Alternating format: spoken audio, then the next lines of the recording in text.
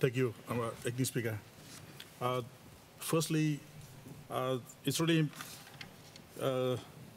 important. It's really good to see the Minister giving an update on what's happening in the DPM, Department of Personnel Management, the update and the progress that's been happening.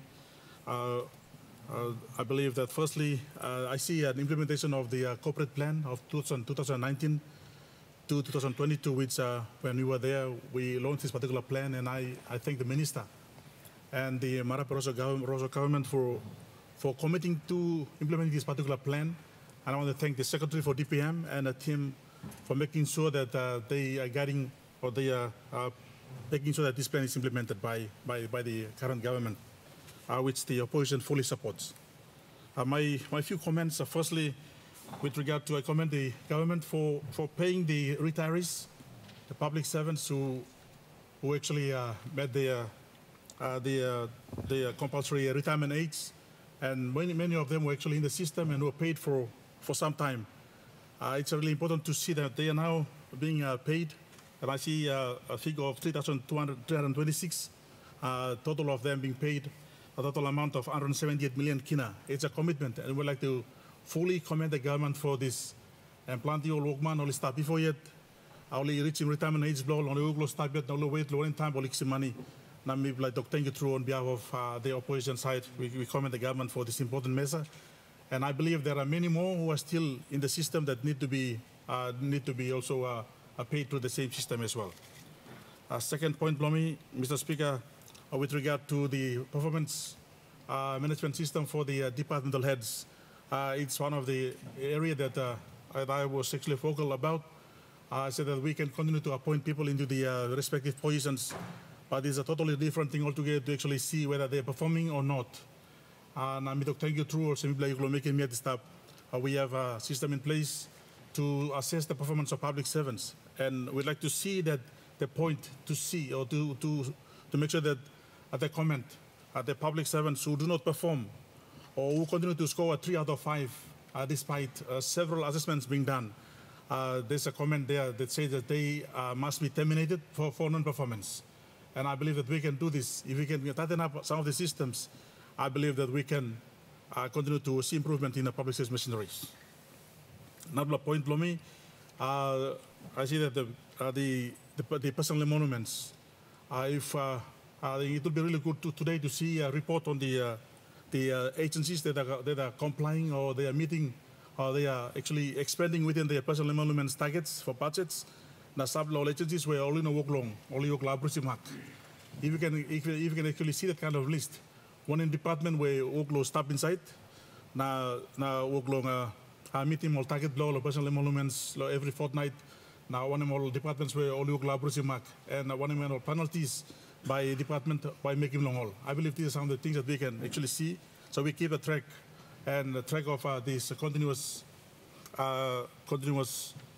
explosion of the public sector personal emoluments that my chairman, the Public Sector Reform Commission, the Public Sector Reform and Service Delivery Chairman, Honorable Gary Chufa, continues to talk about, and we continue to see this as an important thing that we need to do.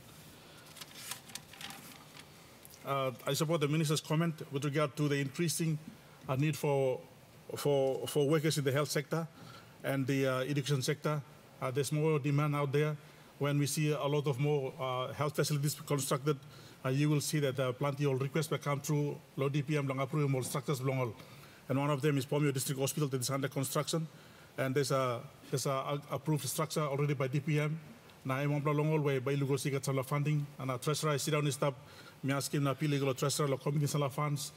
Today me want them the good Minister for Health. We went to see the new cancer facility at the PMCH, and they also requesting for some staff also lo menim this la could state of art cancer facility next year.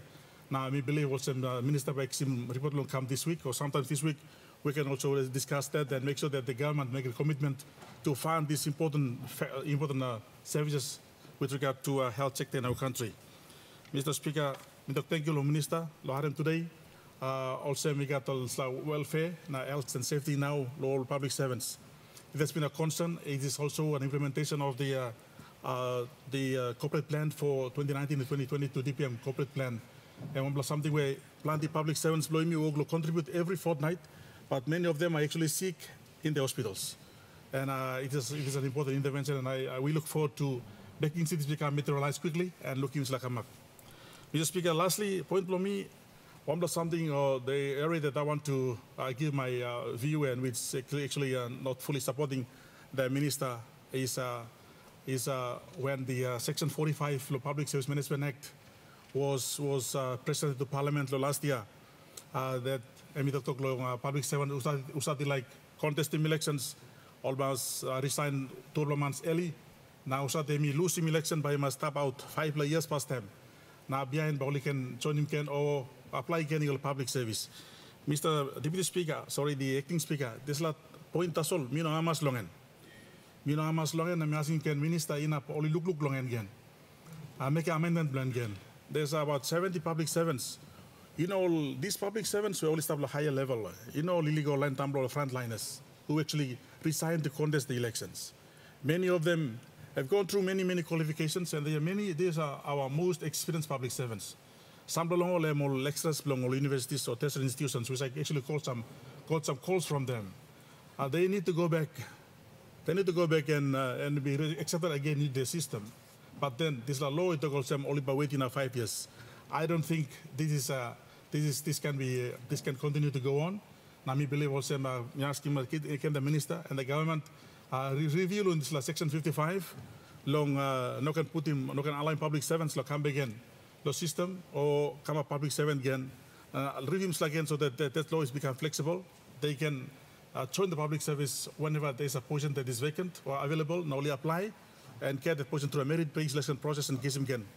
And that's all me no amas longen. I give my negative view on that. Na me ask him also inap minister na government only look at Section 55 of the amended Public Service Management Act. Na making a decision again na rousing so that public servants can revert what was happening in the past. The only successful, unsuccessful elections. Whenever time there's a position where applicable long haul, they can always apply and reconsider back into some of these positions. And that's all me like making a tinti longen. Plenty all health and all doctors to apply. Some of them only will planning work staff while housing blowing me all planning workman work staff, plenty troll staff. Na me asking also Kula Minister, you're doing a lot of good things, and I believe that considering this many of the public servants who have been gone through that particular experience and getting a lot of qualifications and a lot of funding support given to them, some reviews can be done so that we consider these public servants back into the system. Thank you, Mr. Speaker, and I thank you to the Minister. Continue good work you make in the public service. Thank you.